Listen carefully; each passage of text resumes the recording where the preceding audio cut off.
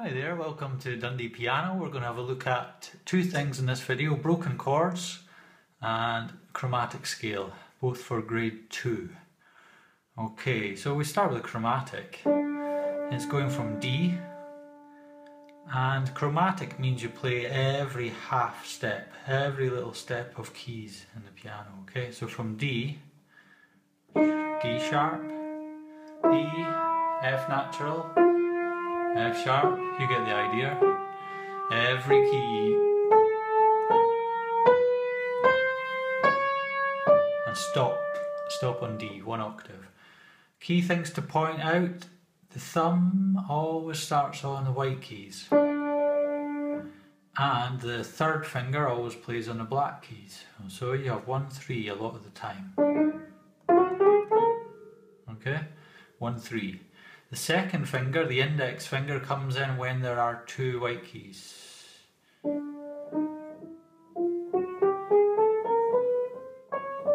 So it comes in twice per scale when you have 2 white keys together, okay? So look out for these, E and F, B and C. So these are the times where your index finger comes into play. Apart from that, it is not used. 1, 2, 1, 2. 2, 1, 2, 1. Again, 1, 1, 3, 1, 2, 3, 1, 3, 1, 3, 1, 2, 3, 1, 3, 2, 1, 3, 1, 3, 1, 3, 2, 1, 3, 1. You get the idea. On the left hand, much the same.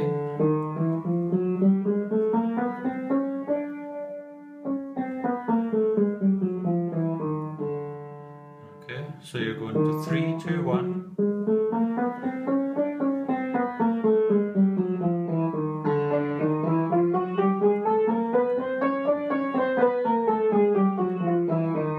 I think you need them together for this grade, but it's worth doing them anyway just for practice. So you have your chromatic. Okay, so the other thing we're going to look at are broken chords. So we have for this grade F major,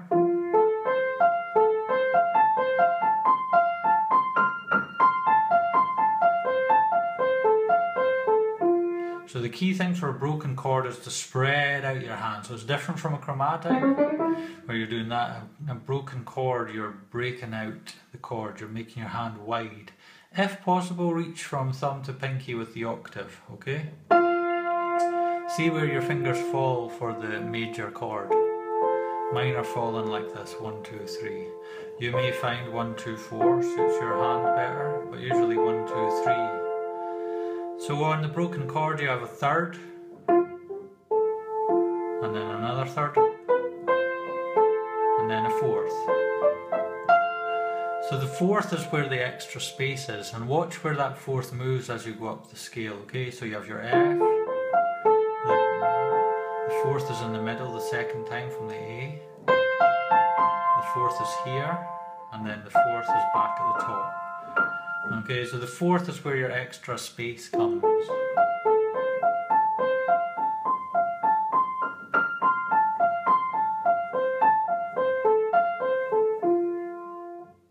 So it may help to visualize those third, third, fourth, third, fourth, third, fourth, third, third, third, third, fourth.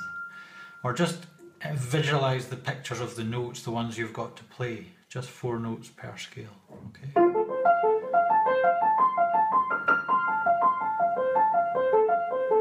The left hand is the same. Do your octave and find which fingers rest on the notes. Probably 4 and 2, 4 and 2, maybe 3 and 2, okay?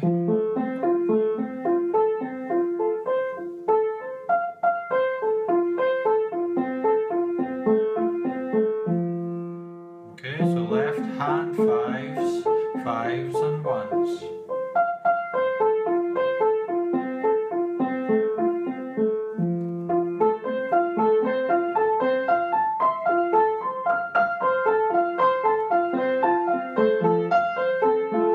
I don't think you need them together, don't worry about that, I was just trying them out. So E minor is virtually the same. You just move 1 note to the left.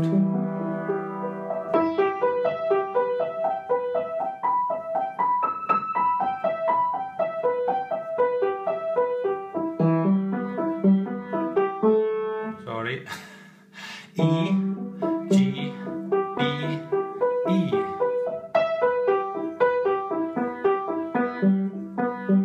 You got it, yeah? Okay. So practice these and keep your hands widely spaced. Okay? Keep practicing. So you have your D chromatic,